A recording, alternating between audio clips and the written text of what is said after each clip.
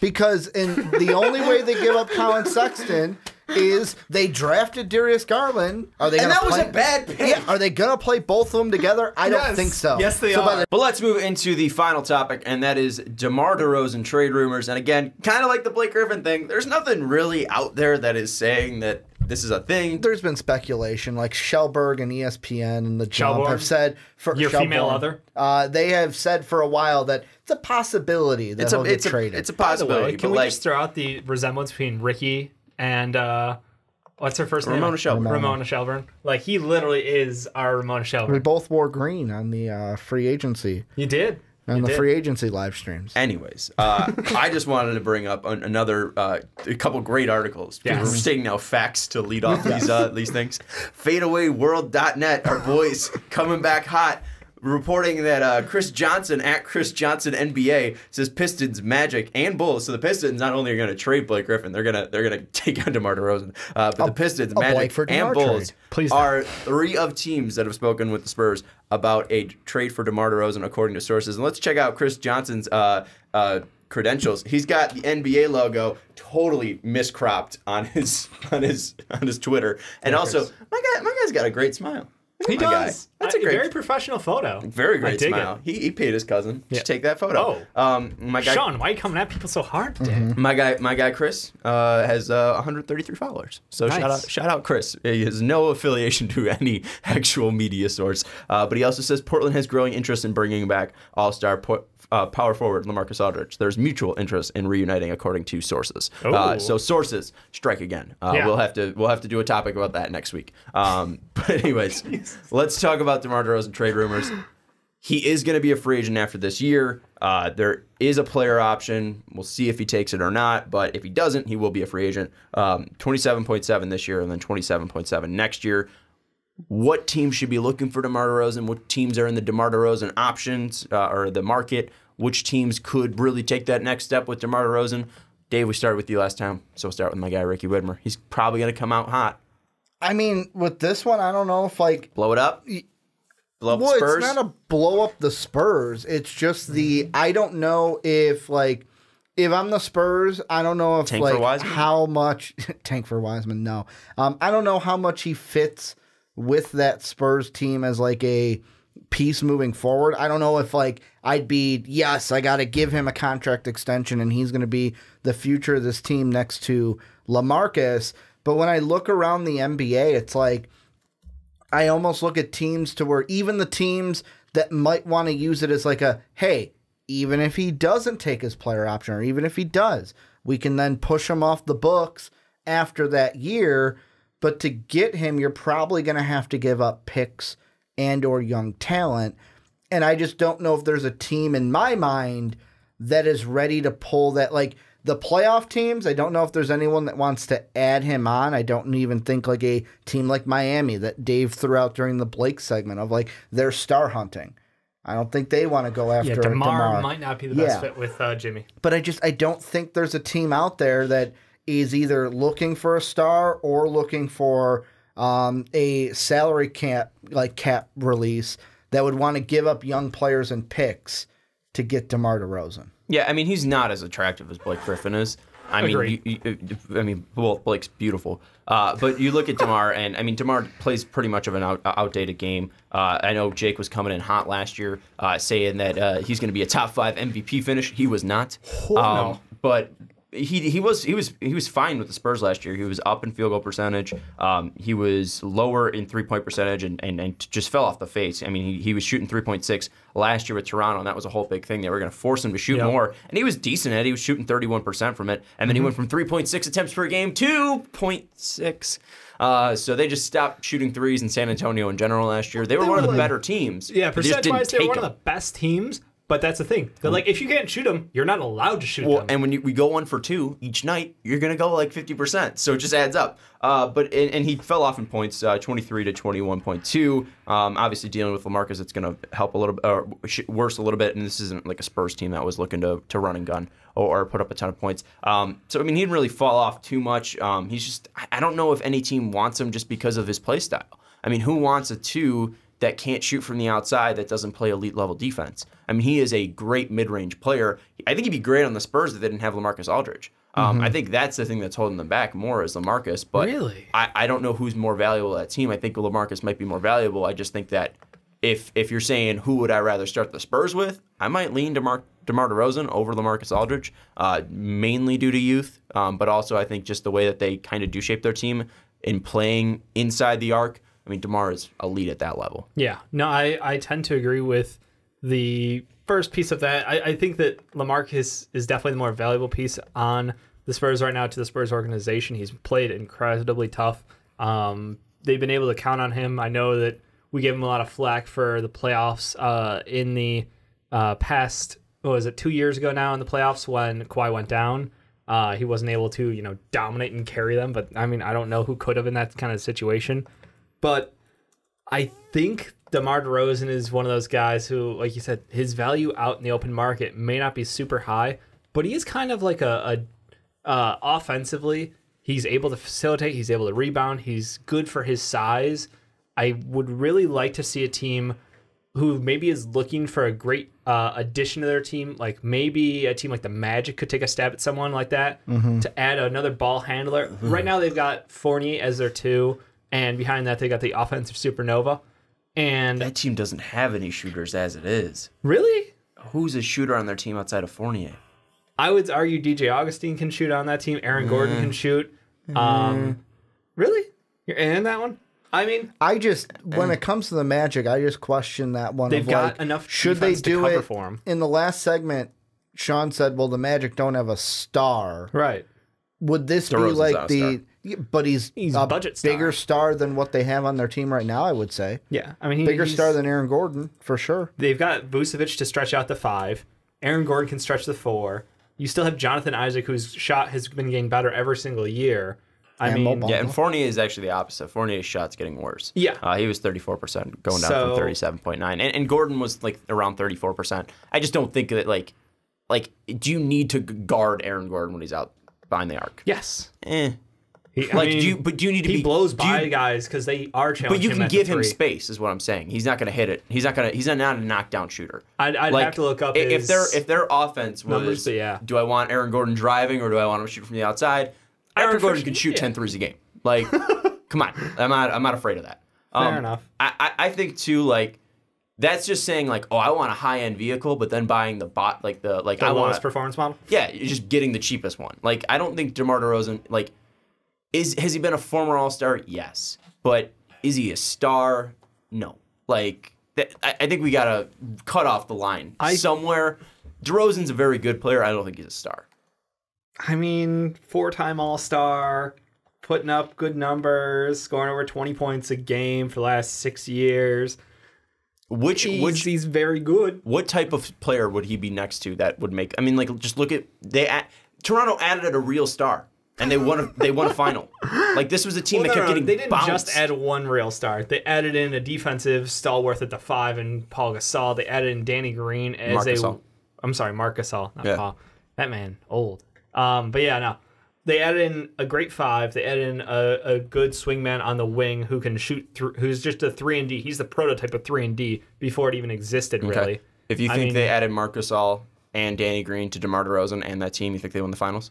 I honestly think they're closer. I don't think they would have won because Kawhi Leonard pulled out some of the most incredible ISO game that I've seen in fucking Michael Jordan, star. Kobe Leonard. Yeah, I'm just saying, it's good. He is good. DeMar DeRozan's very good. I didn't say he was bad. I said is he a top 25 player? Yes. No. Really? You think top 25 is not? Or he's not a top 25 player. I think he's right in that 20 to 25 range. No way. I don't know. I'm not going to sit here and count out 25 players for you. I will. I'm just thinking that. He's got one player that's already better on his team than LaMarcus Aldridge, so there's one. I think that a team like Orlando would benefit. It's a direct upgrade for them because they have the defense to cover up for any deficiencies from him. He's another ball handler on the court, which I know people are pushing, for other guys on the team to ball handle, but he really would be a great addition for them. It just come down to price. Whether it's giving up any of their young talent, I don't know how comfortable they would be doing with that. I know they drafted Chuma Okeke this year, who I fucking love, by the way. But is he a guy who, if you believe in Aaron Gordon and Jonathan Isaac long term, where does he fit into that plan? Is that a high upside pick where it's just like, look, we've got great value and we can take him here and maybe move him in the future because other teams understand he's great and we only got him on a budget pick because of his injury so late in the year? I don't know. I think that would be an interesting consideration for the Magic to make. Another team would be interesting. Honestly, I kind of cringe at thinking about like his fit on other teams because you're right, because his spacing's so bad. So you try to find someone where he wouldn't be absolutely abused, but like New York, like no kidding, they've struck out on so much that I'm just like, I could see them taking a swing at him. Right? Is that not a New York Knicks move? Ricky. He's a name. He brings people it's a Knick move. Yeah. It's definitely a Knick move. That's my point. Now, and they're going to have all those juicy contracts up in December. So they made a lot of signings. Yes, they have 5 power forwards. That's dope and all. But I think that they're a team who would absolutely be happy to take on someone. And especially with his contract where it is, it's like it's almost a no-risk move at this point because you can add him, and if he plays well, you can extend his contract out in the future and be happy with that. And if not, you have cap space available, I'm going to throw this out, and I don't even necessarily believe it would happen. Oh, God. But it's worth a conversation. Yeah. Could the Spurs use and it depends on the other team I'm going to mention, where they see themselves. Are they going to dive into a full rebuild and what other packages they could get for this player? But could the Spurs say, hey, let's look at Washington and try to swing for the fences for a Bradley Beal trade? Is that at all possible in this round? Because with then Washington, you're looking at it to where, we still get, like, if you're still wanting to compete a little bit. Tell me the trade before you stick it. I don't have a trade. I'm just saying, like, a possibility of, like, could the Spurs swing for the fences, even if it's a 3-team deal, if it would just be them to bring, because that's a deal. If I'm the Spurs, I go for that one, obviously. But it's like, in order to do a Bradley Beal for DeMar DeRozan is not even the most important piece on the Spurs that they would be asking for. I could see them asking for someone like Lonnie Walker or DeJounte, like they would ask for some of the younger pieces, even Keldon Johnson. Like, I think that's what the Wizards would want out of them. And I know it's uncharacteristic of the Spurs to pull a deal like that, but because with DeJounte Murray, you got to, like, that one's interesting because not only coming off injury, but he's an RFA next year. Like, the injury could play into that also, but like that's something too of like going into those negotiations. How is that going to be? Exactly. And if I'm the Spurs, maybe it's like I'm okay with giving up a DeJounte Murray, knowing I've got a Lonnie Walker, because you're getting Bradley Beal. Like, but that to me would be, if I have to give up DeMar and DeJounte and some draft picks, and I get Bradley Beal, I push that button if I'm the Spurs. DeJounte, DeMar, and 2 draft picks, say, like 2021, 2023 or something. No, I wouldn't do that. Cat coming off an ACL injury, DeMar DeRozan, who's older than Bradley Beal, on a shorter contract, yes, but I don't think that's really that important. I think you can get more for Bradley Beal than that. And the 2 picks, they're not going to be good because Beal's going to be signed for the next 3 years. Keldon Johnson on top of it or something like that. Keldon Johnson doesn't move that needle that much. Lonnie Walker? Also, 25. No. I think. No. That's what I'm saying. I'm thinking the Wizards are going to ask for 3. They'd have to give all 3. They deserve what the Pistons deserve for Blake Griffin, and probably even more because of Bradley Beal's position. Yeah, the position he plays. I agree. I got 25, by the way. LaMarcus, LeBron, AD, Kawhi, PG, Harden, Westbrook, Jokic, Dame, CJ, Embiid, Butler, Kyrie, Kemba, Vic, Giannis, Kat, Luka, KD, Clay, Blake, Beal, Drew, Steph, Gobert, and you could even throw in Trae Young, Devin Booker, Zach LaVine, De'Aaron Fox, or Donovan Mitchell if you wanted to. Top 40 player. He's a top 40 player. There you go. So top 35 maybe. You got to bridge that gap from a actual top 25 player in Bradley Beal to he was a star. He is no longer a star. Yeah. His game's, the fact that the 3 balls dropped off. Yeah, Chris Mid made an all-star game, but he is in that shadow. I think just the fact that his 3-pointers fell off the face of the earth so hard. It's just not his game.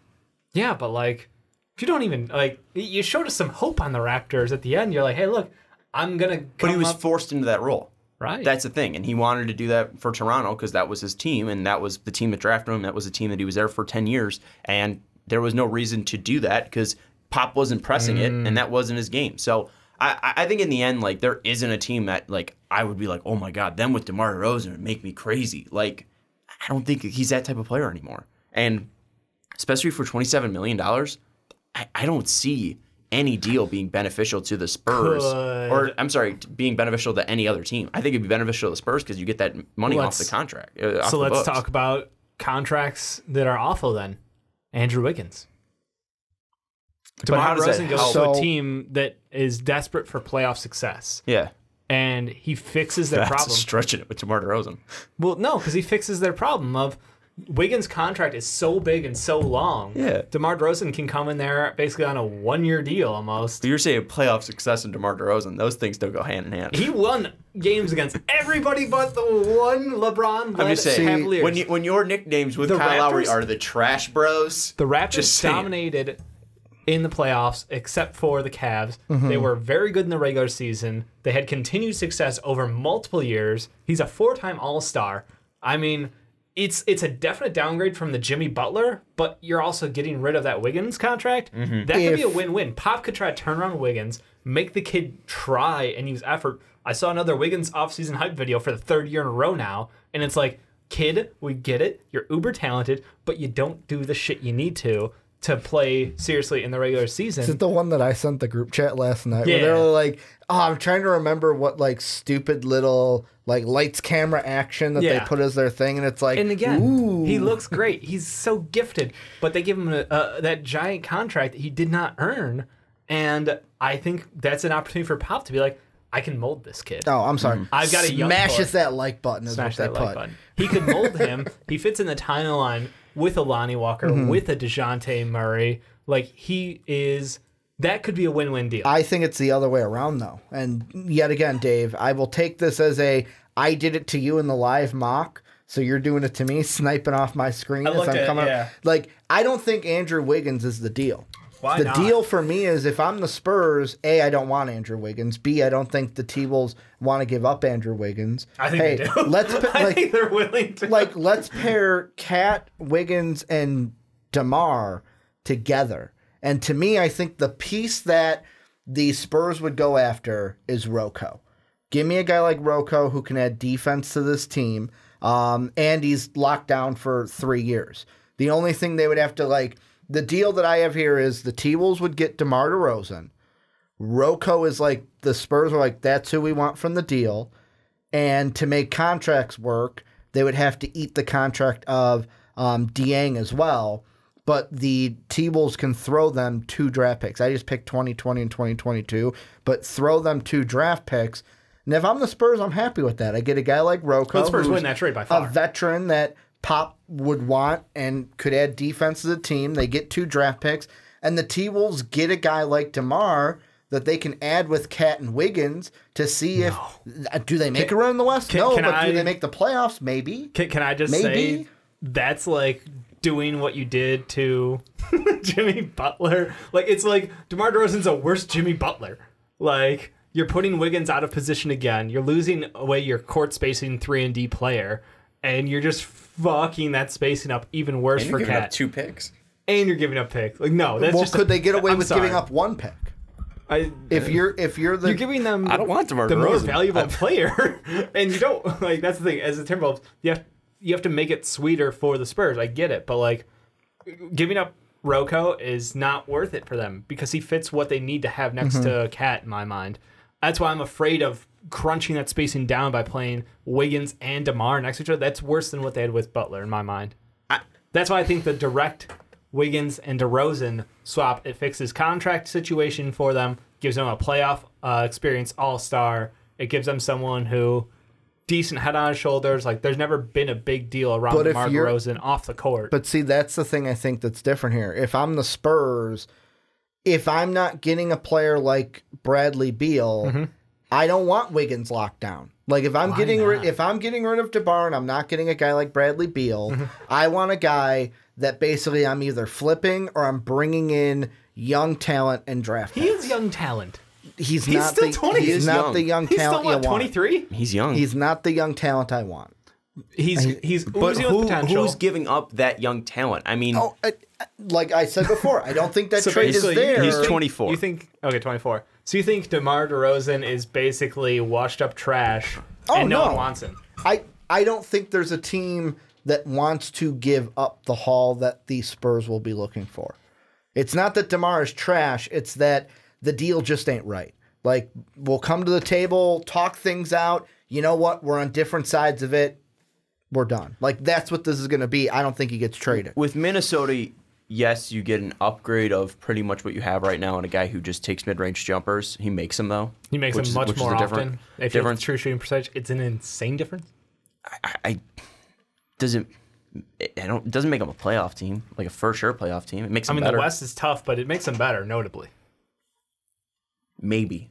I mean, like, Because that's the only team that you could probably bring up that I'd be like maybe. And with the Knicks too, it's like what do you have? Like Frank? pick from the plethora of maybes. Like Frank, you get Frank, and I mean I'd love to see Frank as a Spur. You just have him play defense. Yep. That's all he'd have to do. He'd learn to play. What else do they have? Like, you could. I mean, here's the thing.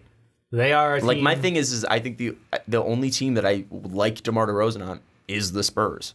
The Raptors too, but that's just because of what he came from. But could you I see don't like him on LA the- making a midseason deal to try to get him? No, that'd be horrible. The Lakers, you mean? Yeah. Okay. I don't. Why would? Why would Because they he's do an that? LA kid and LeBron needs to ruin his spacing more. Yeah, that seems like a horrible. That seems like a Pelinka. Actually, it See? seemed, Now you're starting to think. do I like it? No, Rob Pelinka might. That's exactly what I'm saying. You get a hometown guy, giving up bring Kuz? another star. What are you giving up? Like nothing. They don't have anything. I don't know. I don't see a deal. This is why I think NBA journalism's just going down the hill after this whole Russ thing because there's nothing to write about. Well, I and think we're just all like, just looking for that next star to move because we've had I so think much it's LaMarcus. volatility.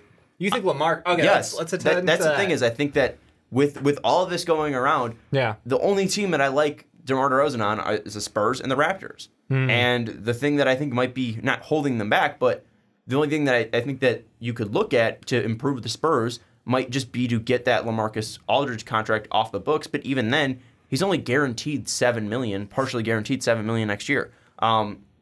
So in the end, it's like, is it necessary to move away from him? And with that, there's a lot of young guys in that 1 and 2 slots that could take up time away from DeMar DeRozan that I might like in that they spot basically better. ran him at the 3 for half the season. Yeah, Lonnie because Walker injuries. was a stud in Summer Summer League, League. and we'll talk about him soon. But like he was a monster in Summer League, and DeJounte Murray is going to be coming back, and Bryn Forbes was great last year. Like just shooting lights out. I don't. You still have Patty Mills and Derek White. Like they have so much talent at the 1 and 2, and they drafted Keldon hopefully to play the 3 for the future. And I just wonder, like, you need a 4 or 5 that you can trust. I don't know if moving away from LaMarcus Aldridge. I think Pop's not going to move on from anyone. He is too damn old to rebuild. He's like, I'm going to compete until I can't compete no more. Let me throw out a wild card here. Wild card trade. This is one that and went into first off. It depends on how DeJounte comes back from his injury, and later on, like this would be a trade deadline kind of a deal, depending on how these Spurs are thinking the RFA negotiations could go. Just Widmer. I'm not even going to try DeJounte. I said it earlier, This is the and now I offseason. screwed This it is up. the offseason. Murray. DeJounte. There you I go. said it right. Sometimes I get in my own way You could just mentally. stop. I see what's on your screen, Ricky. I don't care. I'm going to say it. If it's bad, we'll just end the podcast. DeMar After it says DeRozan it. to the Cavs, Caleb and Colin Sexton to the Spurs. Thanks for joining us today. Why would they give up Colin Sexton? Because the only way they give up Colin Sexton is they drafted Darius Garland. Are they? And that was play? a bad pick. Yeah. Are they gonna play both of them together? I don't think so. Yes, they so are. by the trade deadline, if they're thinking to move on from K-Love, they might have to sweeten it with Colin Sexton to get a DeMar that, hey, he might work for a little bit with us, but he's not locked down like K-Love is. That's the wild card. Thank you so much for joining us. This is something that was we covered a lot of clutch point articles, so thank them for writing whatever they did. And also, I think we are the DeMar DeRozan of podcasts, the top 40 podcast. Maybe not top 25, but top 40 podcast. Let us know your thoughts down in the comments below. Thank you for joining us. Thank you to John for joining us as well, talking Summer League. Thank you to everyone who supports us on Patreon as well. You can join the Discord for $1. It'd be great. Thanks for Dave and Ricky for going to Summer League and getting the great content that they did. And we want to thank you for joining us and spending your time with us. Thank you so much for doing so. For Dave Oster, for Ricky Widmer, I'm Sean Anderson. We'll see you next time.